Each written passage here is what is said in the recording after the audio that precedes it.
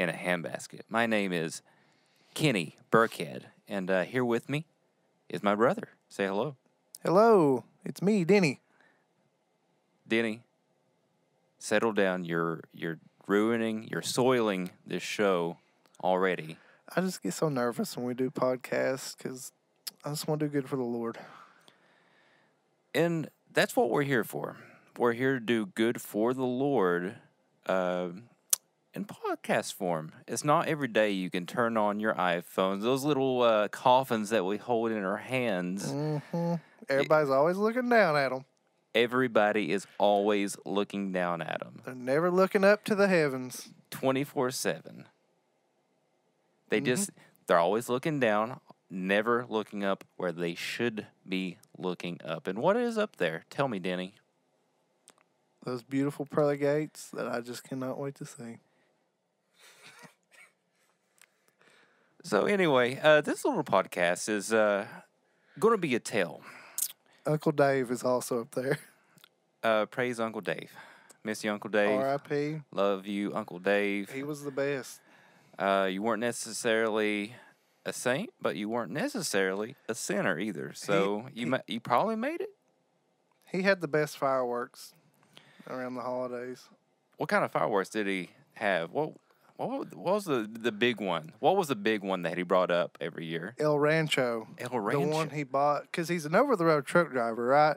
He's an over-the-road truck driver. You remember that, my Uncle Dave? Wait, he was what do you mean over the road?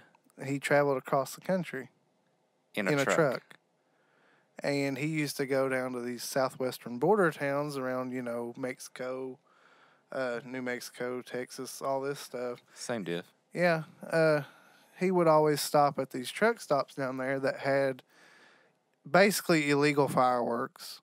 And he would always buy a big one for a finale called El Rancho.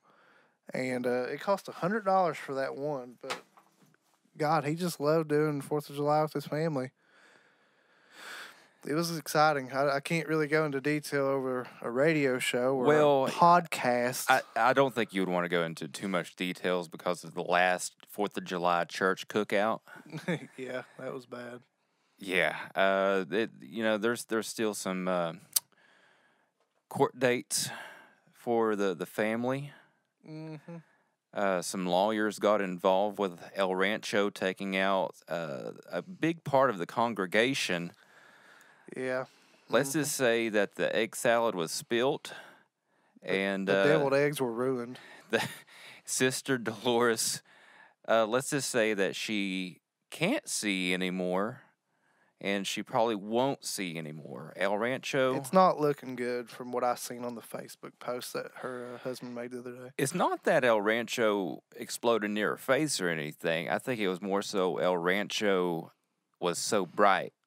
Like, everybody had been warned. It's illegal in all 48 states. What about Hawaii? I think they have their own laws as far as the tobacco and firearms and stuff like that. So El Rancho is probably going to be all right. In Hawaii, yeah. I think it's where it's actually... I think that's where they actually produce it and make it, and then it sneaks into Mexico and through the border. And then to dear old Uncle Dave until he passed this last Independence Day. I forgot that was the thing, that he passed, but somehow the family is also in court. Mm-hmm. Yeah, we have to represent him. Cousin Randy, our prayers go up to you. We hope you win this one for us, for Uncle Dave. He would be honored. So this show, we're just two brothers. Two brothers in Christ. We're brothers in real life, and we're brothers in Christ. My name is Kenny. My name is Denny. Got my brother Denny. Our dad was Benny Burkhead, and he led this church to prominence throughout the 70s and 80s. We now have over 100,000 people every single Sunday. Some in the pews, some at home listening on Facebook Live. Mm-hmm. Technology, PTL.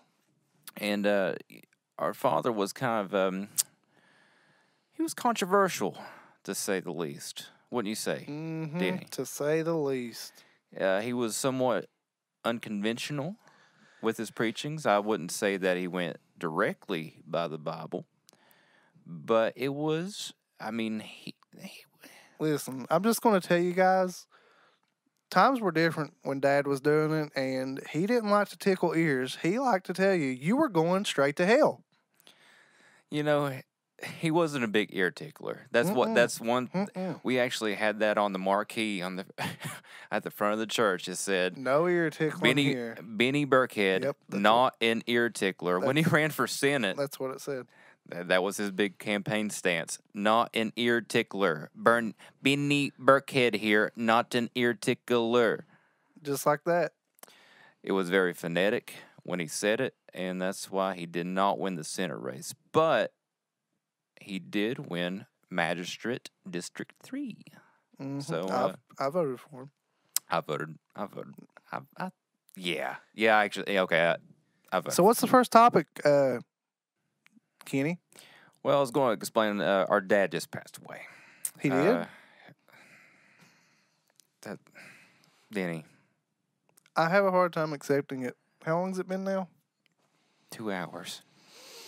It's been 2 hours ago.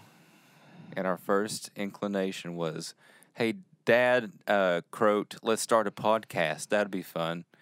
Yeah. No, it's been a couple weeks now. I think we're finally coming to terms with it. But In our own ways. in his wake, he decided to give us the church. Mm-hmm. We have been youth pastors, both of us. We're a tag team youth pastor machine. We go down there. We really rile the kids up every single Sunday. We even have a Saturday night service once a month. So after all these years being good boys, we are now big boy pastors. That's right. And we're going to run this church.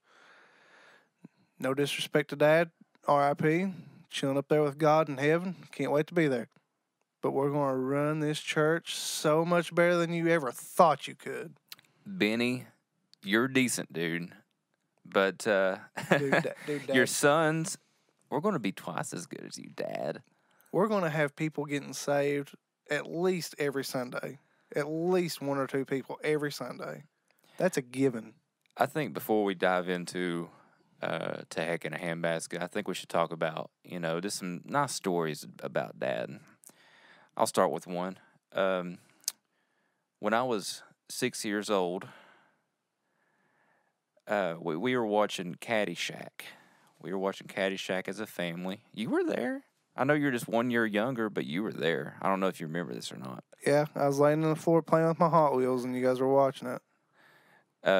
Now, if you remember, there was that crazy old gopher on that movie. Do you remember? Vaguely. Vaguely, yeah. Same here, actually. But I knew that it was the funniest thing I've ever seen in my life around that time. I look over, our dad, Benny, he's not even laughing. Oh, gosh. Do you remember this? Now that you mention it, yeah, that was when it all started. That was when it all started. So I turned around and I was like, Dad, why aren't you laughing? That gopher's hilarious, dude. Dude. I call my dad dude sometimes. He turned to me, looked directly in my eyes. He said, son, I lost my laugh. Wow.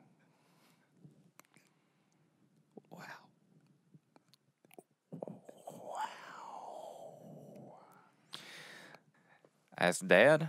Yeah. How'd you lose it? He said it was a big thing. I remember the conversation, and I remember it turned kind of dark, and he told me to leave.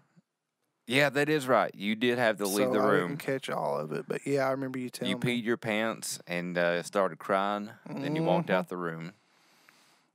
Yep. And here's what he told me. He said, son, I went to the Ringling Brothers circus when I was a kid. Wow. Those clowns were just too funny for my taste. and I laughed my laugh box right out of my throat. Oh my God! Doctors didn't know how to describe it, didn't know how to explain it. They said, Couldn't catch it. Like put it back in. didn't know. Wow! Clowns started juggling it. It was gone after that. Wow! Wow, indeed. Man, Yeah, do you have any stories about Dad? I tell you what.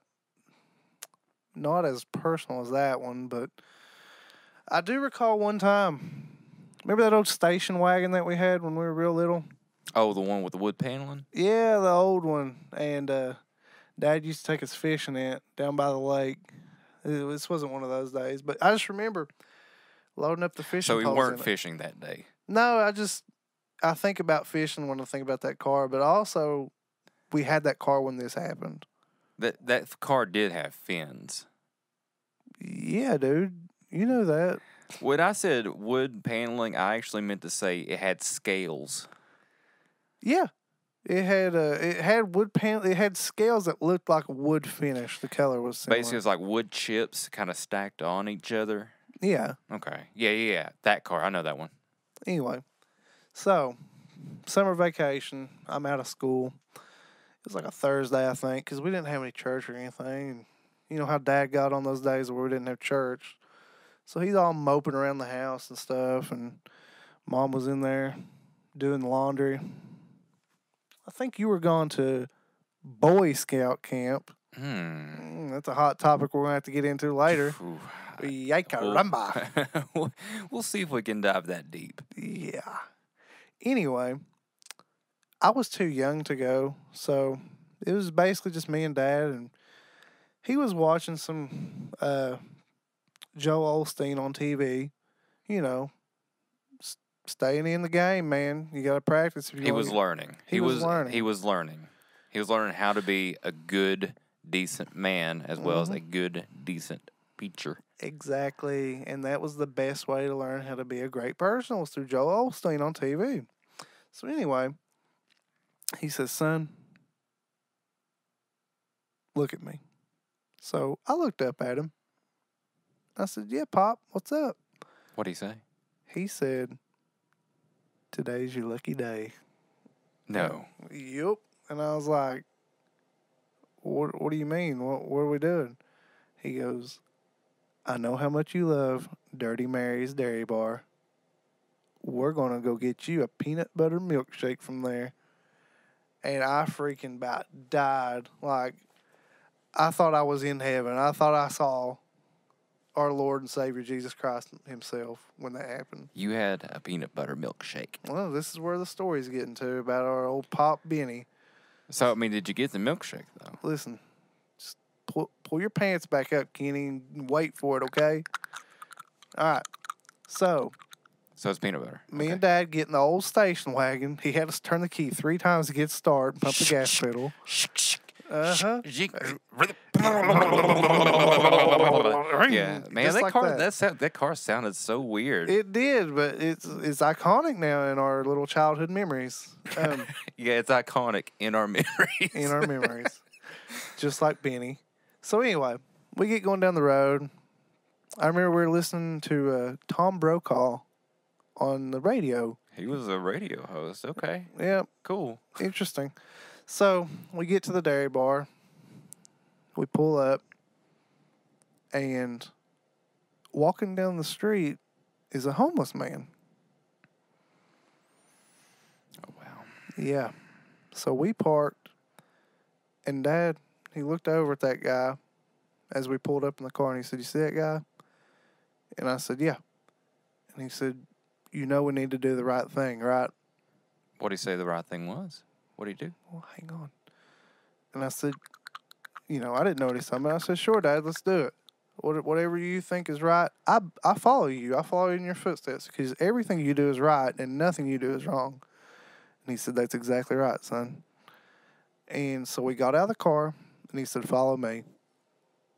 And we walked over towards the sidewalk where the homeless man was, and he asked the homeless man if he wanted a peanut butter milkshake. And the guy said, "Sure." So Dad gave him my peanut butter milkshake. And then we went home. So it wasn't your lucky day. He died never giving me a peanut butter milkshake. Ever. Ever. Like you guys never went back? Never went back in. He got so busy with the pastorship. And he never took you back Never. to Dirty Mary's. He never took me back to the dairy bar. Huh. Yeah. Well, Seem so, to recall him taking you there a lot, but that's neither here nor there. you know, I had about 2 peanut butter milkshakes a day. Mm-hmm. I mean, that may just explain the size difference between us, but Probably. you know, Benny was always cool to me. Dad was always like a real good man. He fed me. He gave me a peanut butter milkshake on the dime. He definitely gave you plenty. Anytime I would say, Way more than I ever got. Daddy, give me a milkshake. He would do it. He would put down everything that he was doing. Peanut butter milkshake, Dad. He wouldn't hesitate. He would not hesitate. It seemed he was always busy when I asked for one, though. You just had to know how to ask him. All you had to do is just change your voice a little bit. Peanut butter milkshake, Pappy. Happy. I call him that sometimes, didn't you? Yeah, pretty much. So, you know, Dad was he's a good guy. We'll probably have some more stories about him at another point. You know, he was beloved. People followed him, did not question any weird thing that he may have requested of the church. And boy, he did request a lot of weird things. We can get into more of that later, but this is going to be more of a podcast about the adventures of me and my brother Danny here, where we talk about the ways that we're going to improve on the church. Our dad, Benny, you know, he was old school. He just didn't know how to connect with the kids like old regular Baptist. He was just the standard, here's the word, listen to it. If you don't believe me, here's some other words. I'm going to keep on speaking until it does get into your head. And it did. It got into a lot of people's heads. He was not an ear tickler. So, Denny, let's hear one of your patented ideas to improve upon this church. Well, I think we need a church band. I think we need more music. Well, what would you suggest? Like, what kind of instruments would you like to hear in this band? I don't want to hear the old, you know, blah, blah, blah, blah, blah, blah. You know, it's a choir. We got to be miserable all day. It's like, come on, let's have some fun. Like, God would want us to have fun, so let's get some guitars. Let's get some vintage synthesizers in here, and let's just burn this place down. Have a good time. Literally and figuratively. For the Lord. Let's play music, and let there be a joyful noise. It's like Psalm 98:4 says, make joyful noise unto the Lord all. And that's exactly what we're going to do. We're going to go from the Bible, and we're going to make a joyful noise. And that's one thing about Benny's old band that we had in there. That choir would literally walk in every day saying, ugh. They didn't even like that music. How did they expect anybody else to? This song again? Mm-hmm. Heaven's Name on High for the 74th time this week. No thanks. Mm-hmm. What is that title of that song? Which one? Heaven Send Your Name on High. What's the one they always sing? I'm trying to think. I think it's Heaven Send Your Name on High. Is it Here I Am, Lord? That's the one. Okay. Yeah, that's the one. But we had to go through the whole thing every Sunday. You know how long that song lasts? Every Wednesday. Every Wednesday, we had to practice that song 10 times. That song is 6.5 minutes long. That's over an hour. Yeah, that's only one of the songs. Mm-hmm. But Dad loved it. So we went down to the Dave & Buster's the other day. Mm-hmm. We thought it would be cool to get a new PlayStation 2 for the rec room for the kids. We're former youth pastors now. Mm-hmm. And we're getting ready to become big boy pastors. We just want to give one last thing. So me and Danny thought it'd be a good idea. Now, the church don't have a lot of money, so we thought it'd be a smart idea just to go win a PlayStation 2. How hard could a claw game be? Exactly. So we took all of our change. We got out of the car, between our couch cushions. Out of the church van, am I right? Out of the church pan, the frying pan, as we like to call Or it. van. No, we got it out of the church pan. Oh, I thought we got out of the van. No, you were actually digging through the church pan. I was digging through the church van. Oh, yeah. Yeah, I think that's what was going on. I had my hands deep in the cushions, and then you had, the frying pan we hand out Yeah. at the beginning of church. Yeah, the pan. Yeah, the frying pan. We don't always call it the frying pan, but sometimes people come in. It's like, this is how our church is going to be a little bit different. We're not going to have like a little tray. We're going to have a frying pan to put your money in. Actually, I refer to it as the frying pan because if you don't put money in it, guess what's going to happen to you?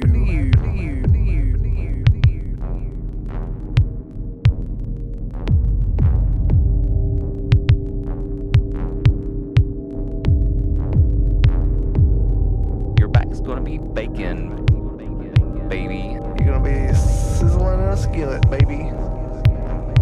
Licking Lucifer. Chilling with Lucifer, baby. Dining with the devil, baby. Tasty. Tasty. You're going to be eating the grease of Tasty.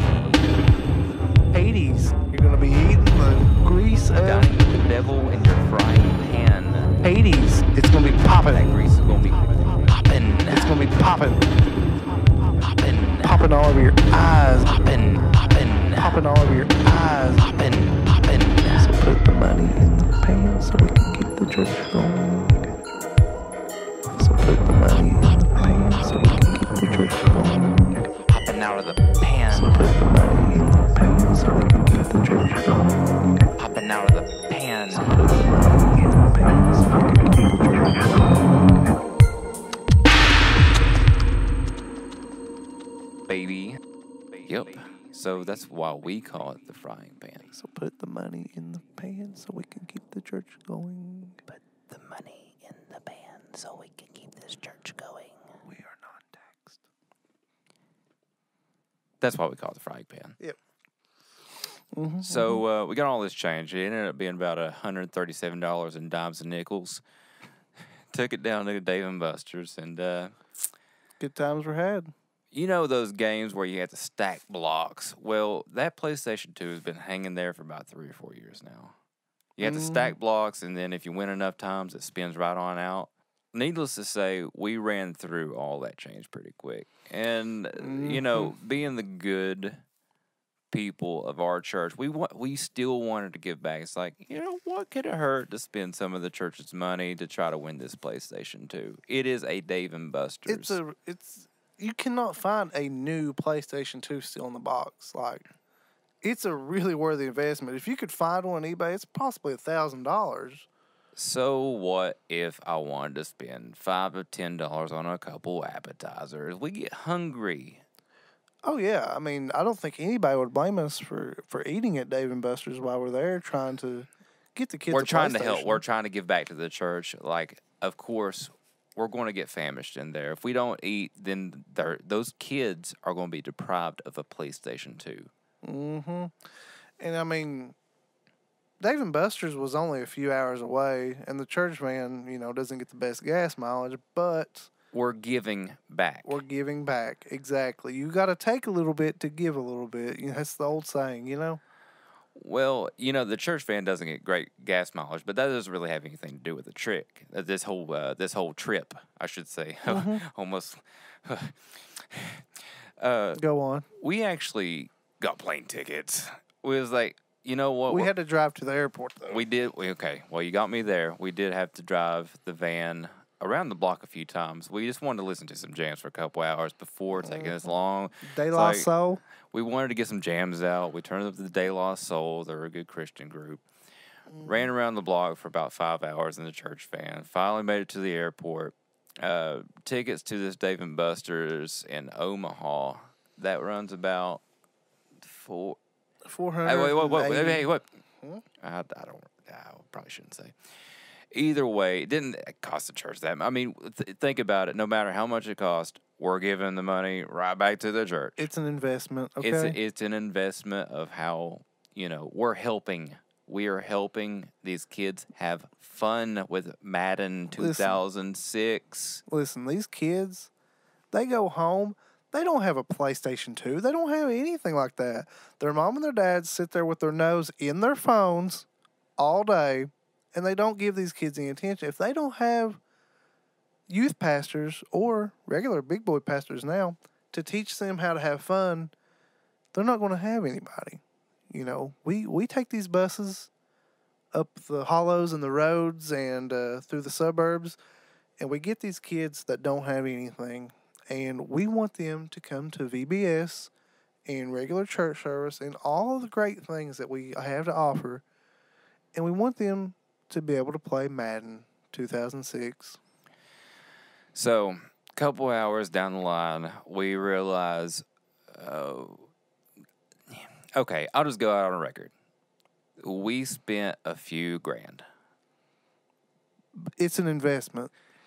That's what we had to tell the board, and we're going to continue telling the board that it's an investment. PlayStation 2, couple grand, Dave and Buster, mint condition, right in the box. So a couple grand on PlayStation 2. Best generation of PlayStation ever. These kids don't even know. And not only that, it came with a couple games. Good games, too. Now, we had to throw a couple of them out. Those were not church-friendly games. Well, yeah, it came packed with Grand Theft Auto 3. We saved that one for our boys. We are Christian, but sometimes you just have to color outside the lines. You can't hide the world away from these kids, or when they finally get out in the world, they'll be shell-shocked. They'll never understand. It's going to be fine. We take 2 days out of the year for a special little, kind of thing. We take the game. We take Grand Theft Auto 3, and we just say, boys, have at it. And whatever questions they have about the game, we put them into a suggestion box. We tell them. We tell them, write your questions, put them on a little piece of paper, put them in this box. Now, will they be answered? I don't know if we can go down that road. We say, when you're older, maybe we can answer some of these questions. Sometimes you don't have to give a kid an answer. Sometimes you just have to let them ask the questions, because then it helps them get it out of their system. I got one the other day. Oh, you pulled out a question? Yeah, from the box. And a young member of our church, who will remain anonymous on here because this is a public forum, but of course the card does have their name and their age and their information and their, hair color, eye color, body type, things like that. Things that are important. It was probably Billy, wasn't it? I'm not going to say, but the person had a question, obviously. He did. So, yeah. So, it said, I was playing Grand Theft Auto the other night when everyone was in bed, and a woman had whistled at me as I was driving down the street, so I stopped, and he said she got in the car with me in the game, and she told me to drive out to the woods, so I did. I thought it was like a taxi service game, and it was simulating sex in the game. And, no. Yeah, and he had some questions about it, and so what did you did he ask why the car was bumping up and down? What did you tell him? Well, he kind of knew what it was. He's like, I noticed the car was moving around and she was moaning, and he's like, I'd heard my mom do that before, so he's like, I've seen what my mom and my dad used to do, before they got the divorce, and I noticed it was in the game, so it kind of like made me wonder if that's what my parents always did. And I read the card and I got a hold of him, and I was like, yeah, that's what your parents do when they want to have sex. And he's like, so my dad goes out on the road and gets a lady, and I was like, no, no, no, no, that was a prostitute. And he's like, what's that? Well, and that's when you referred him to that old biblical verse. Yeah, it's better to put your seed in the belly of a whore than it is to scorn your wife. What? Yeah. Oh, no, no, no, no. No, that was it. That was it. No, I remember it now. It's better to put your seed in the belly of a whore than it is to spill your seed. That's the gist of it. What does that have to do with prostitutes? Basically, what it means was instead of him masturbating constantly like he's been doing, he needs to go find a prostitute. How do you know he was pulling his pud? Hmm? How do you know he was pulling his pud? Next subject. So we're back at the Dave and Buster's. We're about 10 grand deep. It's getting uncomfortable. We are full of their appetizers. What were those? Those mini burgers with the chicken nuggets on Mini them? barbecue sliders. Mini barbecue sliders.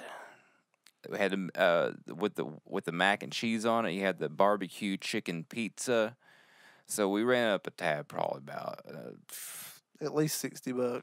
at least $60 plus the $5,000 or $10,000 that we've spent on this game. At one point, the manager of Dave & Buster's gets so distraught of us trying to win this PlayStation 2. Like, we are in a deep flop sweat. We are in a deep flop sweat because we're thinking, how are we going to explain this to the church? They're not going to believe us. They're thinking, like, why don't you just get on the internet and find one?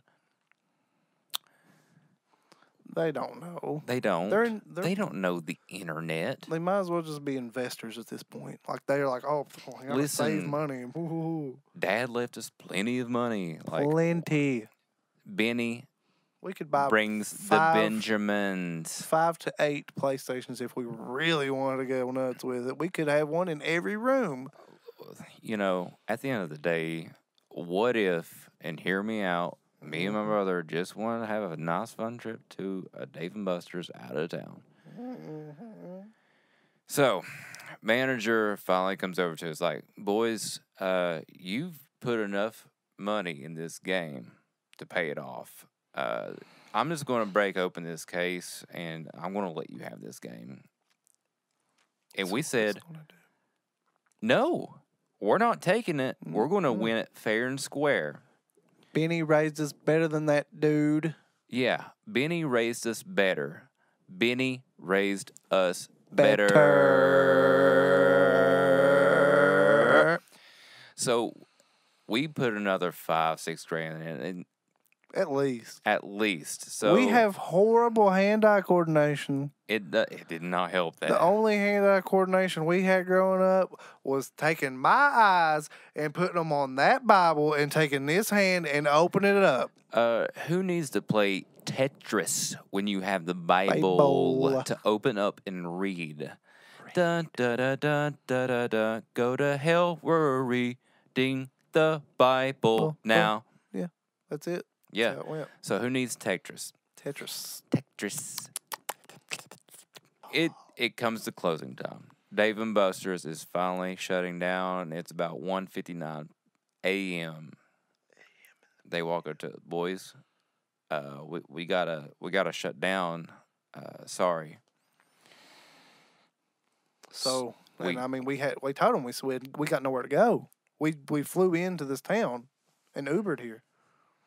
And they just said, sorry, that's not really our problem. It seems like you have plenty of money to spend on a hotel. And we did. I mean, and I had to lash out at them. I had to let them know. You and your temper. Mr. Manager, if that is your real name. How are we going to explain spending the night in a hotel room to our church board? with no PlayStation to plug into the TV. So he said, once again, he turns around and said, "Sir, I will call the cops. This is not my problem. You need to leave." Mm-hmm. We didn't get our PlayStation 2. This can go on record. This is a story that I think the church board should listen to, and I think it can tie it back into the Bible. Gambling is a sin. Mm-hmm. In this game that we're playing, I think it was basically gambling. Mm-hmm. So it was a life lesson for us, and I think that through this, we can actually use what we learned through this entire trip. We can give back to the church a different way. Yep. And I mean, I think to wrap it all up, I think we the Bible verse, 1 Timothy 6:10, for the love of money is the root of that's a good one. all kinds of evil. Some people, eager for money, have wandered from the faith and perceived themselves with many griefs. And that was us at Dave & Buster's. That was us at Dave & Buster's. Mm-hmm. I will say that we did have a few tickets left over, and currently, me and my brother Danny are stuck in a Chinese finger trap. Help us, please. We got stuck in a Chinese finger trap. So anyway, the Boy Scouts, am I right? I don't know if I want to touch that subject this episode. Too hot. I think that's going to be it for this episode. I think you got to know a little bit about me and my brother Denny. On next episode, I think we're going to play a little game called Prayer or Poems. And Denny, here, I think you have one last verse for us to carry us out for the day. A daily verse for those people in need. Let's see what you got. Okay. We are going to close out with, the daily closeout Bible verse. Oh, wow. And it is Judges 4:21. You had me at Judges. You don't have to say anything, but I want to hear it. Let's hear it. And it starts, but Jael, Heber's wife, picked up a tent peg and a hammer and went quietly to him while he lay fast asleep, exhausted. She drove the peg through his temple into the ground, and he died. And that's it. I feel uplifted. I think it really gives you an idea of how quick things can happen and how quick things can change on you.